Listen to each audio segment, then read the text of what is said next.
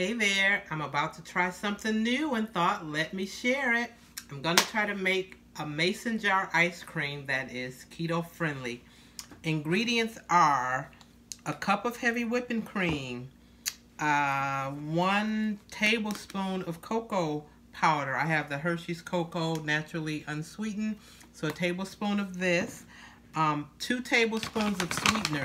I'm going to use a little bit of my monk fruit sweetener, but I'm also going to actually add in a little bit of salted caramel sugar-free syrup. It also calls for a tablespoon of vanilla extract, and one extra thing I'm going to add in mine, I bought some slivered almonds, so I'm going to try to make a almond salted caramel mason jar keto friendly ice cream.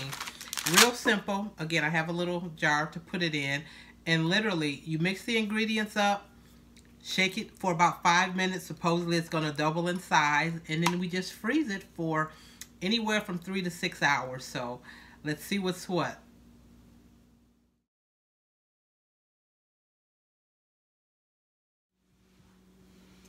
So again, this is my very first time making this. Fingers crossed that it turns out well. But it calls for a cup of heavy whipping cream. Let's get this poured in. And the recipe calls for you literally pouring everything into the mason jar and using a little bit of arm muscle to get it all done. I've already added in my 1 tablespoon of cocoa powder into the jar already. So we'll add the cup of heavy whipping cream.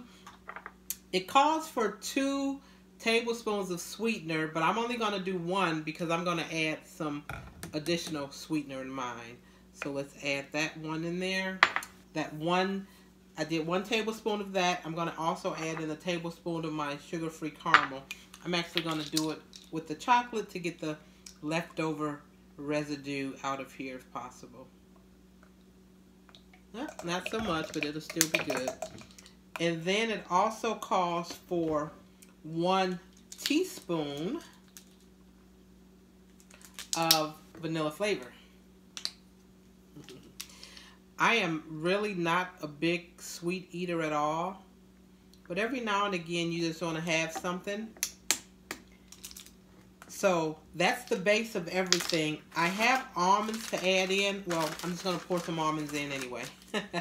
I first was going to wait until I mixed it all up, but I'll put a few in here now anyway. And literally, you're just supposed to shake it up. But let me make sure I have all of our ingredients. Cup of heavy whipping cream, 2 tablespoons of sweetener, 1 tablespoon of cocoa powder, a teaspoon of vanilla. I got it all. And it literally says just shake and it freeze and then enjoy. Now the recipe did say that you would have to shake for, sorry that I'm out of the frame, that you may need to shake for like 5 minutes or something just to get everything mixed in together, and it should double in size. So you know, we were about halfway full on here. So we'll see if it really does fill all the way up, and we'll get the rest of that chocolate all added in and dissolved. If it doesn't mix up too well, I'm going to pull out my little handy dandy whisker to get the rest of the chocolate mixed in if it doesn't mix in well. I definitely hear the almonds mixing around in there too, so looking forward to having a nice easy ice cream dessert. If it's going to be like this full, this is going to probably last me a month, because for me with sweets, I don't need a whole lot, so sometimes just a tablespoon or whatever is good. I'm literally one of the people that just need a taste. Oh yeah, it's mixing up. See, just add a little bit more in here. And I guess it is sort of a workout, right? I need to get these arms together anyway. So nice, easy, simple, a great dessert. Fingers crossed that it works out well, and then it's something that you too can use to enjoy a little sweet treat as you continue enjoying a keto way of eating. Let's see, what are we looking like? Oh goody, okay, so all that's done. So I'm gonna continue to shake a little bit more and see how full we get. As you know, when you have heavy whipping cream, when you beat it, it just gets super fluffy and becomes actual whipped cream. So I'm looking forward to enjoying this. Smells good. I even smell the caramel already.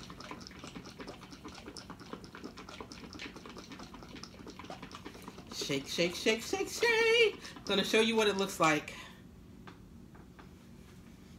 You see our nice chocolatey color, of course, from the cocoa powder. Let's see how much did it come to the top.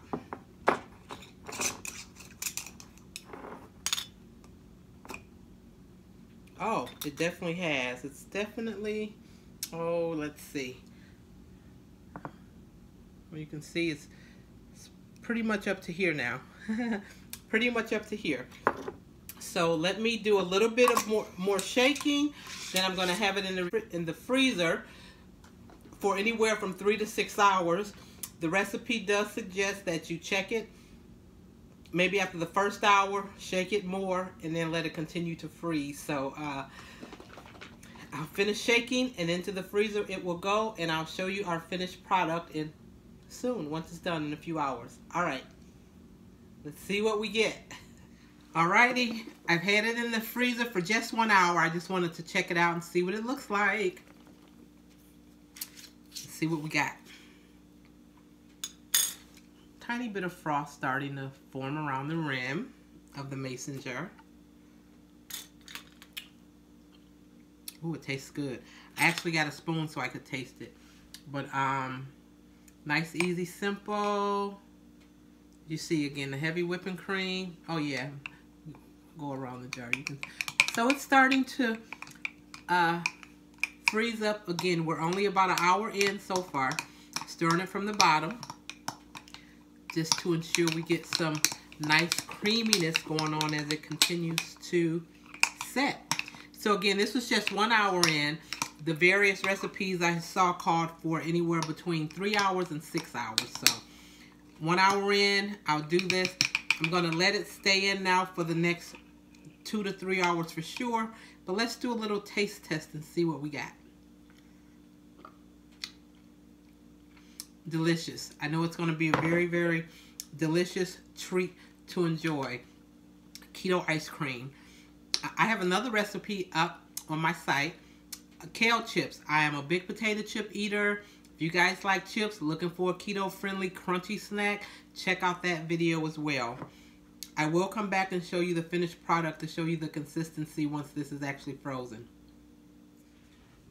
Okay, no more shake, shake. It's only, ooh, it's frozen though. It's only been a couple hours. But I couldn't wait, so I want to try it.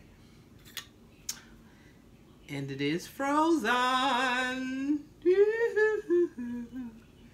I want to stir it because I think, you see the bottom, my almonds are on the bottom. The slivered almonds. Oh, wow. I should have showed you that little consistency first. So this was the first little piece. Definitely looks like ice cream.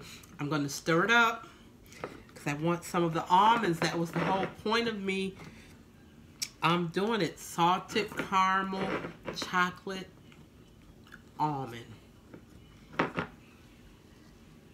Okay, yep, we got to the bottom of it, as you can see. See the glass on the bottom. And this is just to do a quick little taste. I'm excited. And I wanted to do it fresh with you, not, you know, have it already ready to go. So see that consistency. And when I have this little taste, I'm probably gonna like be done and not even need more.